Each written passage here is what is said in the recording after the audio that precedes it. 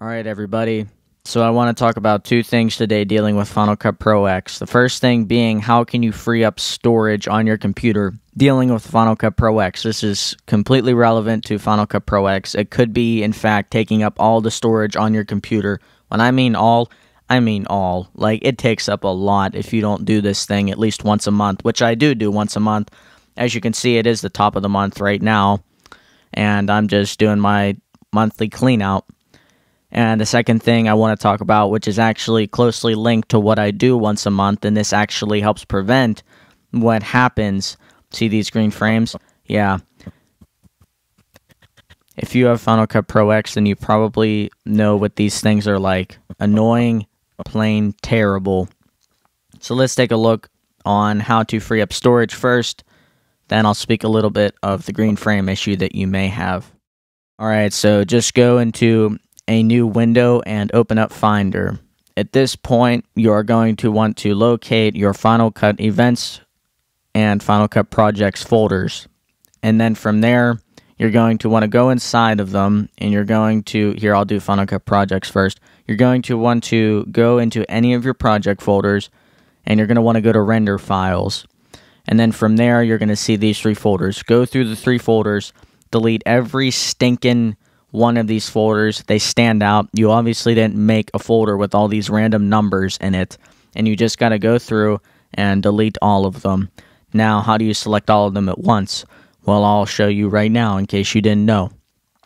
You're going to go shift down arrow, make sure you have two selected, that's all that matters, and then command A, and then right click, or yeah, you know, the Mac thingy, and then hit move to trash.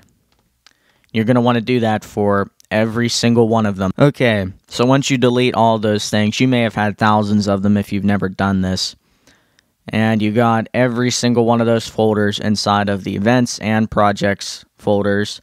Then you're just going to want to go and empty your trash and let it happen. It may take a long time depending on how long you've let this go.